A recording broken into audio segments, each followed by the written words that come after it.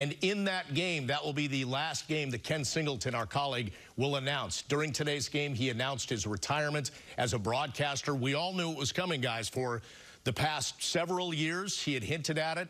John Filippelli able to lure him with a reduced schedule to stay. But Kenny today saying goodbye. And you can see Michael obviously emotional about the announcement. 37 years in the broadcast booth, a tremendous player, a tremendous broadcaster, and I know, Flash, how much he means to you because of the work you guys did together in the booth. Yeah, it was pretty special listening to Kenny talk about the ride that he's been on, and, you know, it brought me back to my first year in the booth in 2006 and being that rookie in this new profession, and Kenny, like any great veteran teammate, took me under his wing, you know, and kind of showed me the way.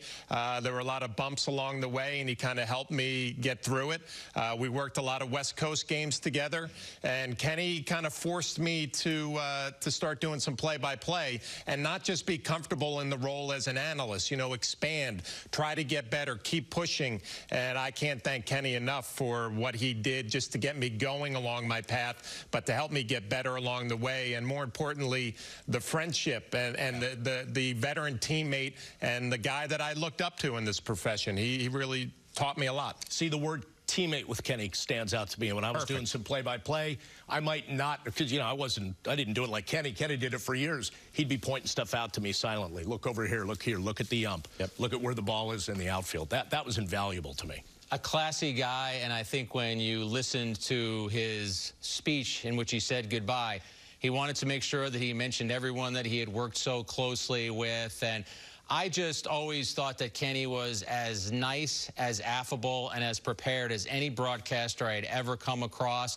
And he was also the type of person who very randomly a text would pop into my phone. Hey, Jack, I really enjoyed that interview you did with so-and-so on the pregame. Hey, Jack, I thought you made a good point on the postgame. And then the text I liked the most. Hey, Jack, here's a new reggae song from this artist, something that I think you might like. You should check it out. So we will all miss having Kenny as a teammate, but we will all continue to be his friend. Now, can we lure him back? Maybe the only way is if John Filippelli channels his inner Earl Weaver, yells at Kenny, and forces him to come back next year.